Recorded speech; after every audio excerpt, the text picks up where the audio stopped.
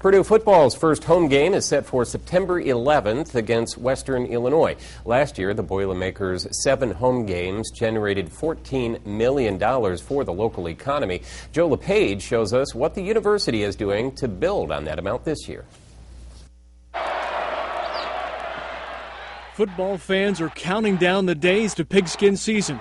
No doubt Boiler backers are looking for their team to take to the air and ground against the likes of Ohio State and Notre Dame. The university and the cities of Lafayette and West Lafayette are taking steps to make sure even the casual fan will have a reason to buy a ticket. It's about trying to offer that personalized opportunity. If I could walk to every house in Lafayette and knock on their door, I'd do it. Purdue Athletic Director Morgan Burke says the university is bridging the gap between the school and the public. That effort to work together is playing out quite literally. The Friday before every home game, the public will be able to interact with the team during the Boiler Bridge Walk. The bridge is a perfect spot. I mean, that was, I don't know who came up with the idea.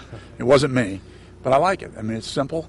Burke says it's easy to pack the house when a team wins 11 games on a consistent basis, but he says the capacity crowd at Ross-Ade Stadium actually improves the product on the field, and that means it's more wins for the Boilers. I mean, I don't think there's any doubt that the home field advantage is a huge, huge deal. And, you know, it sends a signal when you're recruiting. If you got a stadium that's full, it makes a big deal. Purdue President France Cordova says a win on the field is a victory for the whole student body.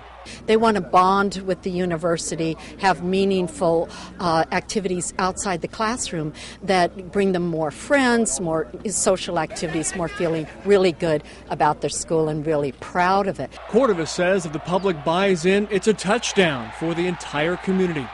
Joe LePage, News Channel 18.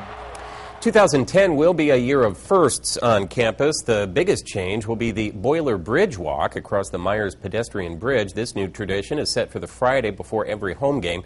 The university is also teaming up with 11 area banks and 30 other organizations to help give the public easier access to game day tickets and ticket specials for the September 11th home game against Western Illinois. Tickets are $20, and every ticket that fans buy will be matched by the athletic office and given to a member of the military.